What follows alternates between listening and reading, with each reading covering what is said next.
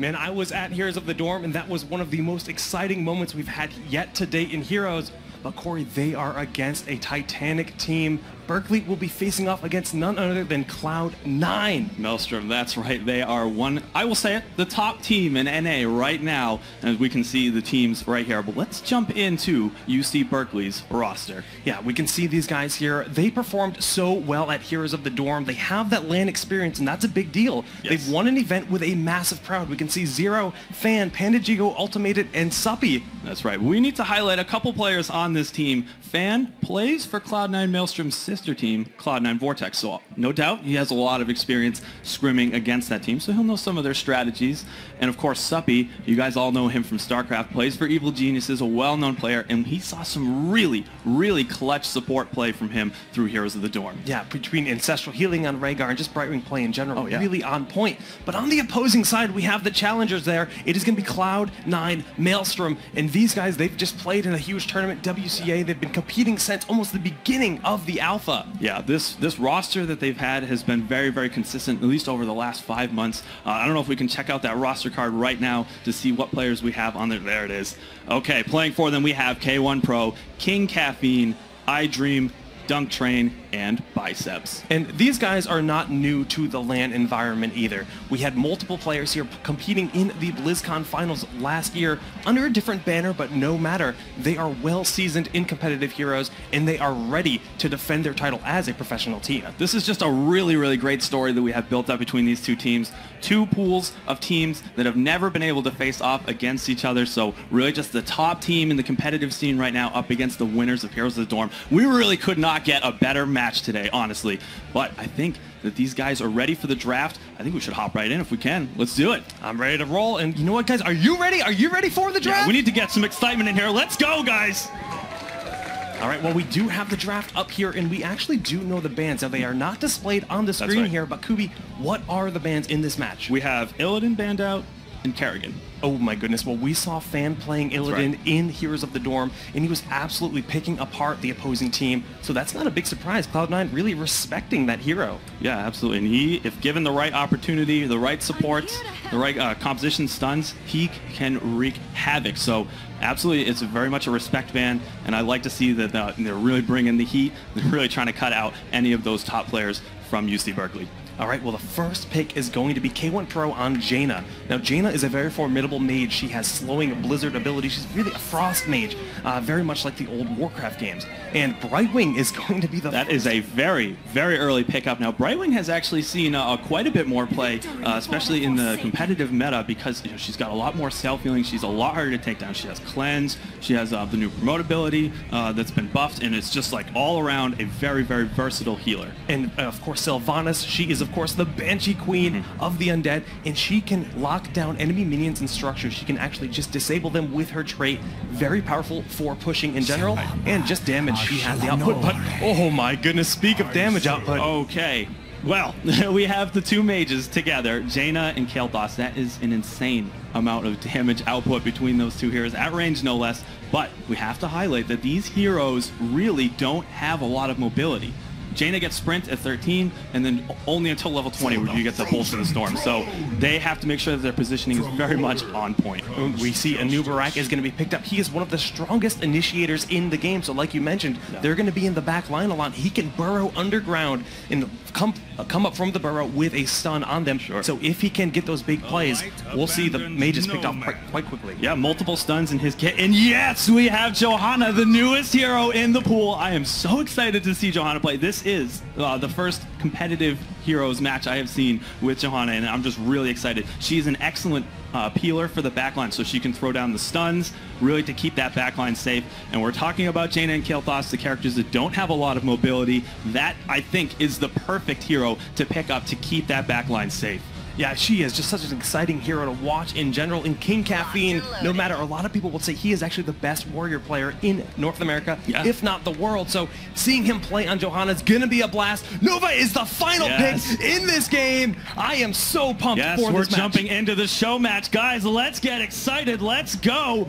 I am just too pumped for this. I really like that Nova pick too. We got to talk about that. You know, Johanna's a really, really good peeler, but if you don't know where the Nova is and she's able to sneak up on that back line, throw down that huge amount of burst damage that she has, it's going to be trouble. So we're going to have to make sure that they have good vision on that. All right, guys, well, the first battleground of the day is going to be Cursed Hollow, and we can see on the blue side, it's iDream on Zeratul, Dungtrine playing Uther with a Lumberjack skin, K1 Pro on the Winterveil Jaina, Biceps playing as Kael'thas, and King Caffeine rounds out the team on Kubi's favorite, Johanna. That's right, I'm really liking the B-walking, a little fun stuff. Okay, over on the right side of the map, for UC Berkeley, we have Suppy, who's going to be playing Brightwing, Zero is going to be on Anub'arak, over in the middle lane, we have Ultimated on Tassadar, Pandajigu is going to be playing Sylvanas, and rounding out the composition, Fan is going to be on Nova. This is cool. Now, you notice each team has one cloak hero, Nova and Zeratul. They can hide in the shadows, approach the enemies from afar, and we're going to see that on both ends. Now, the cool thing about Zeratul, he's going to go in, win the big damage from the mages comes out to try to finish off the kill. But Nova, she's going to be lurking and hunting sneakily for those squishier heroes. Yeah, both of these heroes are very, very positional based. Yes, Zeratul has the blink, and especially at 13, he gets a lot more mobility with the Wormhole talent. We're most likely to see that, but Fan has to be very, very particular about his positioning because Nova, one of the lowest HP pools in the game, and she does not have any escapes, especially until level 20. If she's caught out of position, that is going to spell trouble for Berkeley. But I have no doubt that Fan is an expert on this hero and will be able to execute. All right, well, we see Suppy is using that phase shift, one of Brightwing's abilities to teleport across the map on a friendly ally, and he uses that to come up here to help push this lane.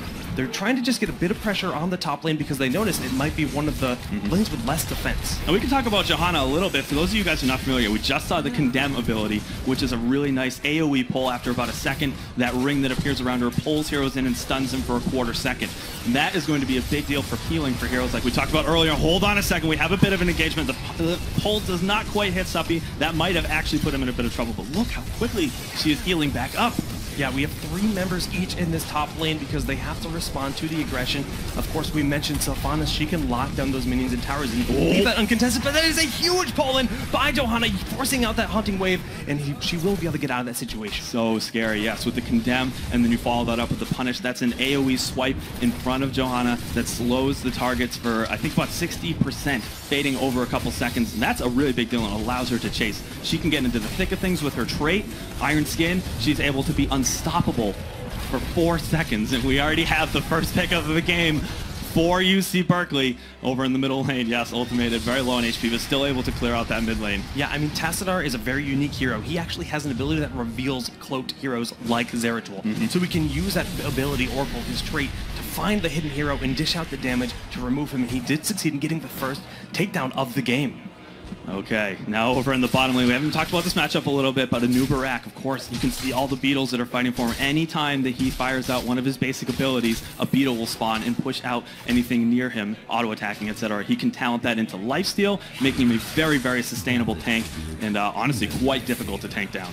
All right, Kubi, but this is in fact Cursed Hollow, and we're at the 2-minute and 30-second mark where that is the first tribute of the game, but we mentioned the takedown is going to be there on Nova. Okay, that's what I was talking about. The positioning is so important on Fan. If they're able to scout her out with that AoE damage and able to lock her down in place, that's going to make it very difficult for them to execute their strategy. That might be enough of an advantage for Maelstrom to take this first tribute, but it actually looks as though UC Berkeley is going to get there first. Yeah, but like you mentioned, this tribute is here, and both teams are rotating down to it. If you capture the tribute by channeling for a small amount of time, you will, and you collect 3 of them, the map will grant you a curse that will make it so the enemy team's fortifications no longer fire for a short period of time. Yeah, that's devastating. Along with that, the minions also drop down to 1 HP, making it very, very easy for your team to push down whatever lane you want. We see a ton of strategies, whether you throw all 5 of your heroes into one lane to get a huge amount of push through that lane, or just split up and really try to make sure you soak that experience and just put the enemy team on the back foot.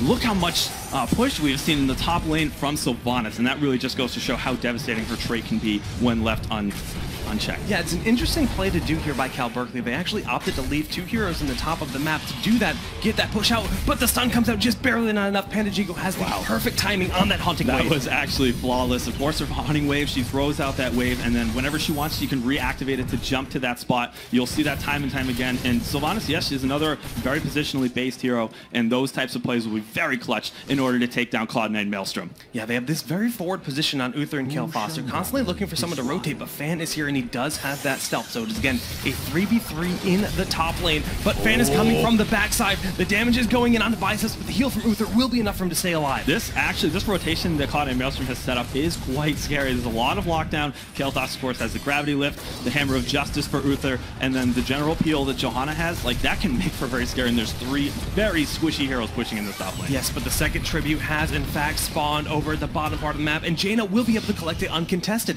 So this is suddenly a 2-0 advantage in terms of the tribute count, and if they manage to secure that third tribute, they will curse the enemy team. Yeah, that could be very devastating, but we have to talk about this. The experience lead is in favor of UC Berkeley, and a little bit of push. King Caffeine is quite low, probably still has this trade pack up. That's why you see him sitting a little bit aggressive. He does get a small shield from that to keep him alive. Well, Zeratul, Tacit are still remaining in the middle lane, and Brightwing is going to use that phase shift to get back into battle, going up to the top lane with Fan to continue pushing here. If they remove towers and sports, that gains an additional experience, forcing that team level further ahead, and really, Corey, they're looking for that level 10. That's right. That is going to be a huge power spike, and that's really where the team fighting is going to start erupting. There's so much potential that we get out of all of these heroes at level 10, and just make for devastating plays. We're going to see so much more positioning out of these teams, especially contesting the map objective. Yeah, well, there is that map objective. The third tribute has spawned, and this time Cal Berkeley does have to respond to it. Giving up a tribute this early in the game strategically isn't the best option, and there's still no level 10 on the board. But Dunk Train, the polymorph, is going to be enough. The Inventive not enough. Oh, it's so close to being able to survive, and that was actually a really nice aggressive play. Almost punished by Cloud9 Maelstrom. You can see some of the members trickling in just a little bit too late. This should give, actually, Fan is really far out of position. iDream looking to get the final damage, and the one auto attack from Kael'thas. Bicep secures the kill for Cloud9 Maelstrom. Yeah, beautiful gravity lift to get that pickup. The tribute is still on the table. They've abandoned it because they see an opportunity. That is 3 takedowns in this fight. iDream blinks away at the last possible second. All while this tribute is still remaining uncontested in the bottom. I think whoever wins this little scuffle is going to be able to walk away with that.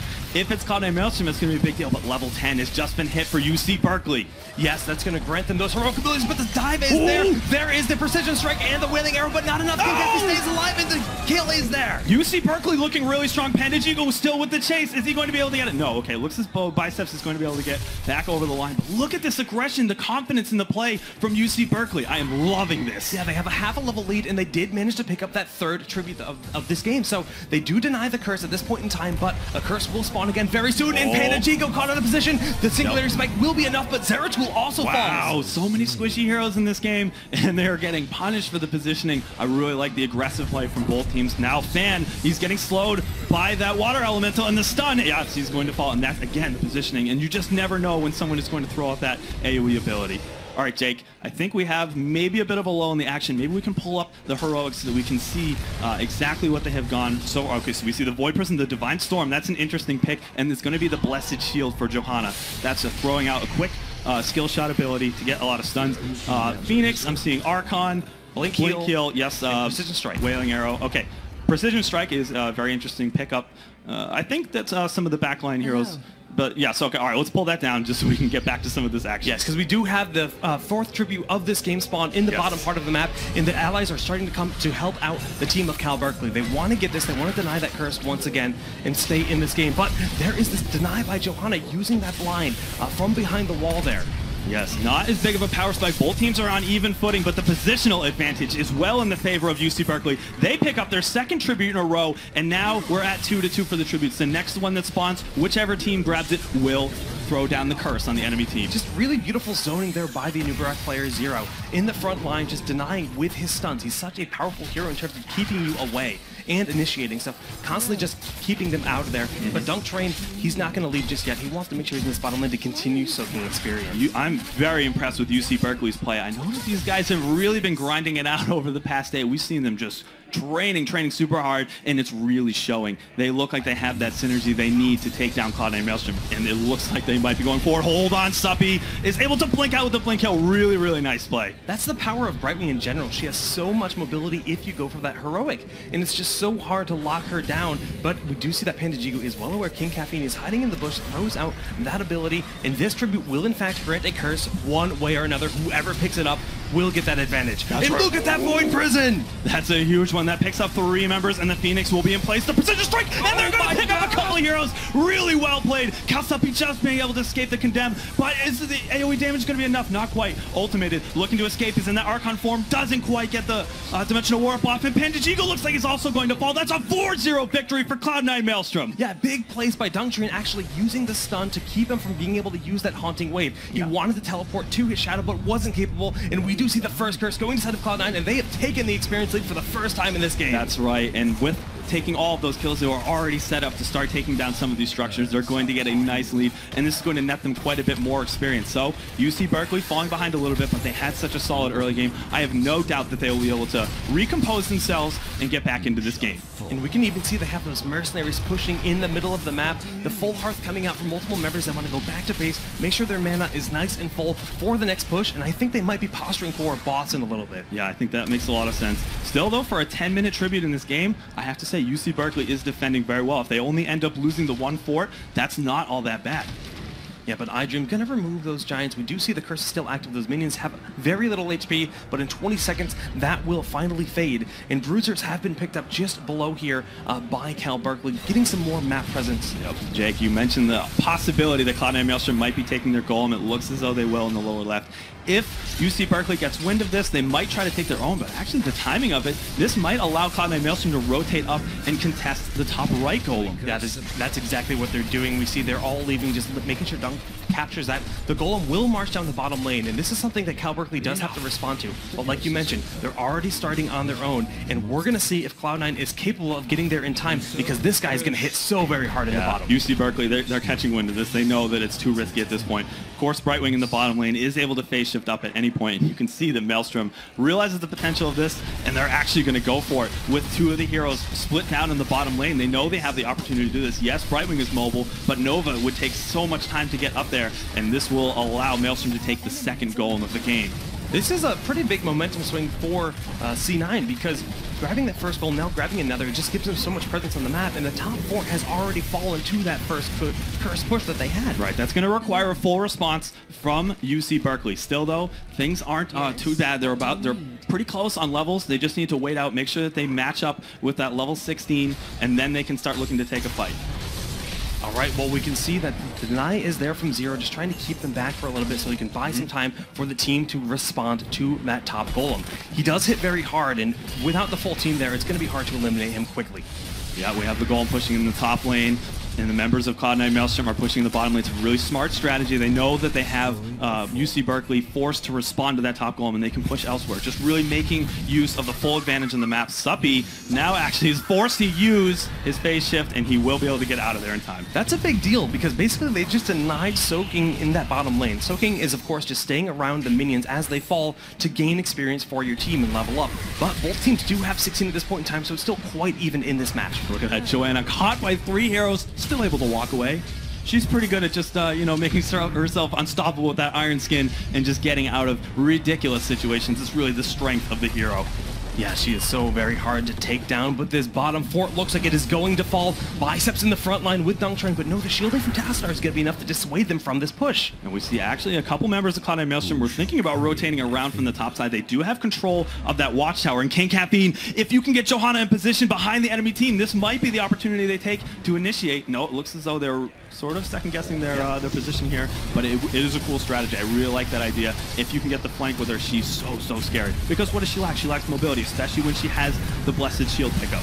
Well, the damage is coming in. Brightwing is forced to phase shift down, and the Precision Strike will be a lot of damage, but not quite enough to take out Fan. Fan is backing up. We see Cal Berkeley is moving forward. The stun on both Biceps and K1 Pro coming out from Uther. The heals, that Ghost trying to keep them alive, but the Archon in the front. The shield and ultimated staying alive, but no, the Flame Strike removes him from the battle. The Ghost of Uther was able to keep those 2 backline heroes up in time, and we saw the potential setup for that Wombo combo, right? They're throwing down the Blessed Shield, and then they're using Divine Storm to lock down into the Precision Strike, but the Divine Storm wasn't quite able to hit some of the targets, and that's what really allowed UC Berkeley to turn that initiation around. Still a 3-for-2 advantage for Maelstrom in that fight. Still really well played from both teams. Yeah, but look at this. Even though they don't have a curse, they have so much push potential with Sylvanas, Oh, and now there they is do. the curse. Nova picked it up in the top using her stealth to get up there, and this is going to be the first curse of the game on the side of Cal Berkeley. That's right, and it looks as though Maelstrom looking to just take their bruisers to try to contest and alleviate some of this pressure,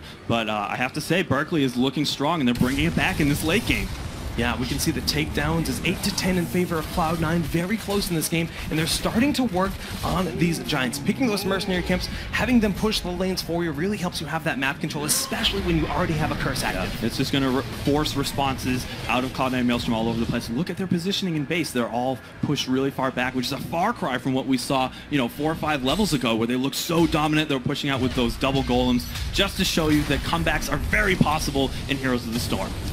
Yeah, mercenary camps across the map. Giants here for Cloud9. Bruisers on the side of Berkeley. And really, they're just continuing to push forward in experience. Very close at this point in time. And they're really just trying to feel each other out as this curse will be dissipating in about 5 seconds. Look at this. Look how scary this setup is they have with these mercenary camps pushing in the middle lane, the bottom lane. We see some of the members are rotating up to the top side. They want to contest that watchtower. And really, this is just pressure all over the place from UC Berkeley. Yeah, well, we can see the positioning here on Berkeley, like you mentioned. They are very much on the blue side of the map. They're getting aggressive. They're looking to make plays. They're confident after that last team fight because it was so convincing in their favor. Yes, absolutely. And they know that they can battle against this. And once you take a team fight like that, especially against a team like Cloud9 Maelstrom, it's such a confidence booster. And that really is what's going to allow them to push forward. They're so close in levels. Right now, it's about sort of a big battle to get to level 20. You get those Storm talents. And those are a huge, huge power spike. Look at that fan just sort of poking at Johanna, just saying, hey, I need you to respect me here. You don't have the initiation to jump in. I realize that you're a peel hero, and we're going to make sure that you know my presence is here. All right, well, they are well aware of King Caffeine's favorite hiding spot because they've found him there a few times, but Brightwing is going to have to use that blink heal to get out of that situation. Yes, the shield glare just being thrown down. It's a nice ranged ability that Johanna has, and she can even talent it into heals at level 16, which gives her so much sustain. All right, but we can see that ignite on the flamethrower picked up by Kael'thas. When he uses the flame strike from far away, it's going to apply the living bomb ability, which will then explode briefly after. And if you're clumped up, it does massive damage to your team. That's right. I'm sort of noticing the posturing that Maelstrom is putting out. They're sort of going in and poking a lot at Suppy. I think that they've sort of isolated him as the the keystone to the team, and if they can pull him out early in a fight, that will do so much for them in terms of getting control. Yeah, but really when it comes to the lockdown, they only have the stun on Uther and the gravity lift of Kael'thas. With that blink heal, Suppy is going to be very hard to lock down, and he is well aware that he is their target. That's right. Now, so much back and forth between these two teams, and I think that they're really respecting each other. So many of the fights have gone back and forth for either side, and I think they really just want to wait till level 20. There might be about a half-level timing window for Cloud9 Maelstrom to pick a fight when they have those Storm talents. And look, we have another tribute spotting. Yeah, at this point in time, the tribute count has been reset because both teams has exactly 3, giving them each a curse. So this is kind of resetting the board in that manner, but level 20 is on the board for Cloud9. That's right, and they have the position, they have multiple heroes down there. I think, especially with level 20, like you mentioned, a cute little precision strike. Really cool to just sort of stall out that tribute, but it doesn't look as though they will be able to contest it. Not a super important one, and I actually really like this play. They realize they have a couple members down trying to take that tribute. They're going to respond with the golem. Oh, no, they're actually backing up. They're not really feeling too confident. They just hit level 20, so they might be able to take it, but if it's underneath the golem, there's a lot of AoE and stuns that could really turn things sour for UC Berkeley. Yeah, the golem is the most powerful minion on the map when it comes down to it. He has a root ability that he throws on the ground and a stomp. And like you mentioned, if you're caught and you're picked in a team fight where you're in a bad position, it could be devastating, especially when you consider King Caffeine on Johanna could pull you into that stomp that we just saw there. This is really interesting. King Caffeine, they realize that he's actually out of position. They do have the scouting drone up there. Hasn't noticed it yet, so I think this might be an opportunity for UC Berkeley to try to pick off some of the members of Cloud9 Maelstrom until he returns to his team. While he is rotating back down through the middle of the map to recuperate with his team, and they are actually starting on the boss, it looks like, but the Giants have been picked up here by Berkeley. Just very passive, very defensive play, because both teams really respect each other right now. So much respect going back and forth, and we can look to the map objective to really force some of these fights. We just have one popping up right now. Cloud9 Maelstrom is in the lead 1-0, and again, if you catch those 3, that's going to do so much for either team to try to take down the keep fortifications.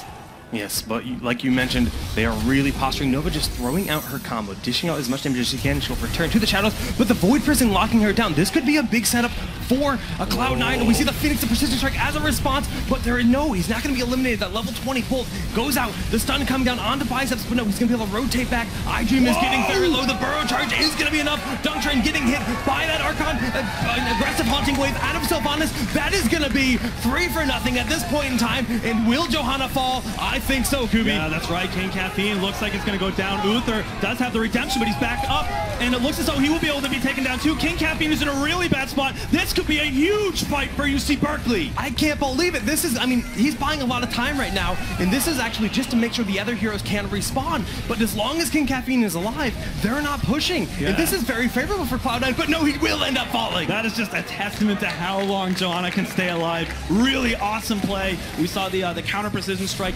to that Void Prison play, and just really nice play from Zero. He was able to catch 3 members in that burrow charge, locking down that backline with the Locust Swarm. So much damage output, and it just really put Cloud9 Maelstrom into a frenzy. This is a huge timing window for them to push out. Cal Berkeley is playing absolutely phenomenally. They have a takedown advantage on one of the best pro teams in the world. This is a collegiate team. They won Heroes of the Dorm, and this is why they're absolutely phenomenal at this game. Can't let that title fool you, though. These guys, I said it before, they are practicing so much, and they really want to show that the collegiate scene is very strong. And I think if they're able to take this win today, that would absolutely prove that.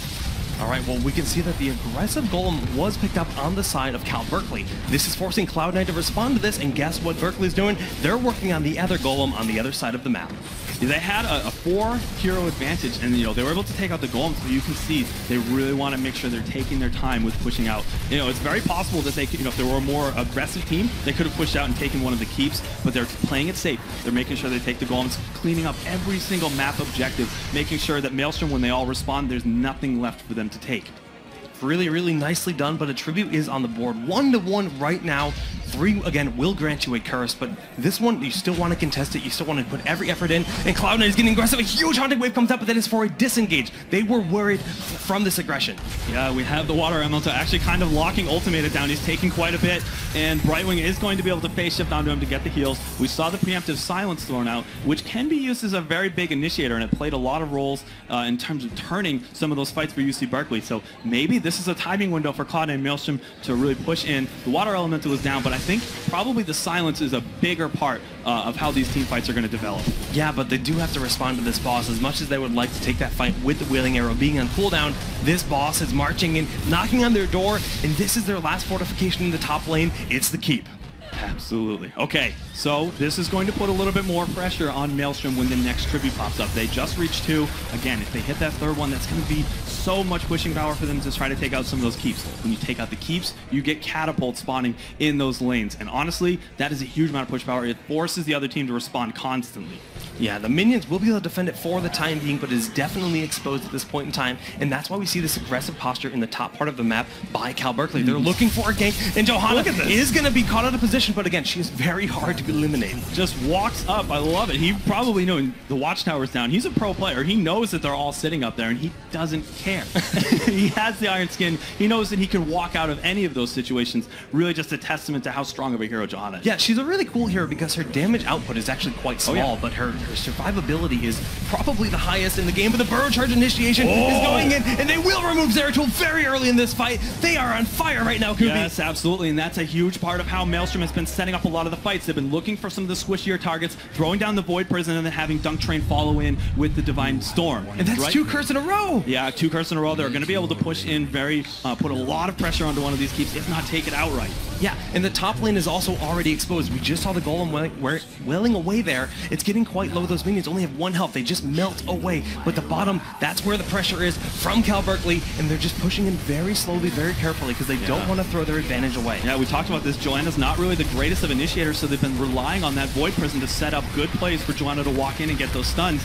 With Zeratul down, I think this gives a huge opportunity for UC Berkeley to push in. That keep is getting very low, Kubi. It looks like it is going to go down, and that will grant them catapults for the rest of the game. And the Precision Strike is coming out. It gets 2 heroes on the side of Cal Berkeley, but Cloud9, they're trying to defend, getting very low, pulling them in with Johanna. King Caffeine does have the sustain, but they are backing out. Okay, we saw a bit of a trade, actually, a little bit in favor of Cloud9 Maelstrom. Zeratul is back up, so initiation is there if they need it.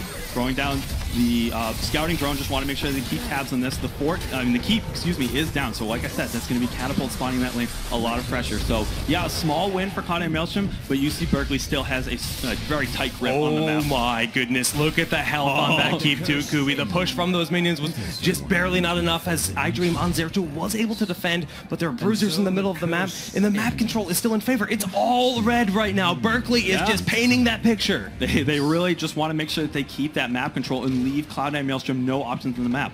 Look at this. Even though they have a hero advantage right now, they're still pushed back to their side of the map. They don't feel comfortable moving out because there's no objectives for them to really make it worth it. I am actually just so impressed with their play right now. Berkeley is playing phenomenally, showing that they are the kings of the dorm, and maybe the kings of the storm. Ooh, I like it. And okay, so it looks as though all the heroes are back up, and I gotta point this out. There is the kill advantage, 15-12 for UC Berkeley. I just love the synergy that they have, and they really, you can tell they've been practicing a ton, and all their fights. Okay, Void Prison has been thrown down onto Fan and ultimated some squishy targets. This is gonna be a big combo. Kubi, the damage is coming out onto Nova, and she is eliminated very quickly. We have Johanna in the front line. The stun onto Anub'arak will pick up another takedown. That's 2-0 for Cloud9, and they're not done yet. Yeah, so many of their members are still at very, very high HP. Cal ultimated is out of position, and he just is able to pop the Archon, but doesn't get the shield in the last second. That's 3 kills for Cloud9 Maelstrom. They are going to push in hard and likely take this keep. 50 seconds on those timers right now before they are back alive, and we do have Cloud9 marching in. Look at the damage output on this keep. It's falling so fast. I don't know if they're going to be able to defend this core. We do have Suppy. He's supporting back, but that's 2 heroes to defend against 5. This is going to be a very, very difficult defense, and it looks as though, he's able to blink out in time. Panajigu with a really, really nice escape, but I don't know if it's going to matter, Jake. Cloud9 Maelstrom is pushing in onto the core. Yeah, the shields are gone. It's already down to 80% in terms of that health pool, and Cloud9 is just focusing and ignoring Sylvanas, ignoring Brightwing. Actually, they turn around to remove Brightwing. The gravity lift on Sylvanas, that is going to be an ace. No, the heals are there. He's able to get out in time. The blood for blood, very much on point, and Cloud9 Maelstrom is able to take a really, really close game.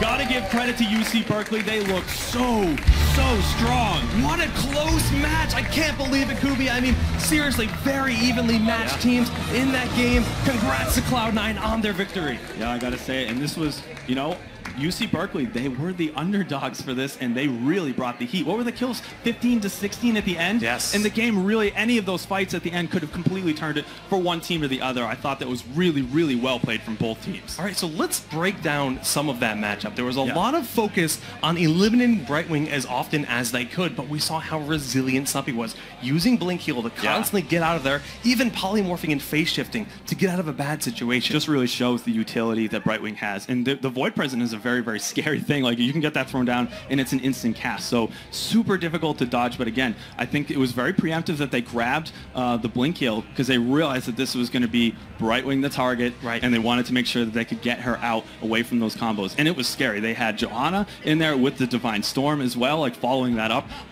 Ugh, are you serious? Like, how do you get away from that? So let's talk about that last fight, because you mentioned Void Prison, and it was a big part of it. Explain what really happened in that battle. Yeah, and so the Void Prison was a very, very nice setup, but what it really did was sort of isolate a lot of the members out of position. And the big thing that I think happened in that fight is that they were actually able to take out Anub'arak quite quickly. And we saw some of the fights that really turned the favor for UC Berkeley earlier in the match was actually just that, burrowing in past, getting to the back line and eliminating some of those, or at least putting the pressure on them. But if you take out the Anub'arak really quickly, the initiator, and then you have to clean up this Void Prison mess, just didn't pan out for them. So that's actually one of the cooler things about Heroes of the Storm, is the fact that there are multiple heroic options. Yeah. With Uther specifically, you can grab Divine Shield, which is basically invulnerability for 6 seconds, and Divine Storm in AoE stun. Divine Storm is actually what allowed them to lock down Anub'arak and ultimately pick up that takedown. So I think it's a really big play by Dunk Train to pick up that heroic there. Yeah, that was super cool. And we actually haven't really seen a whole lot of Divine Storm as of late. It's been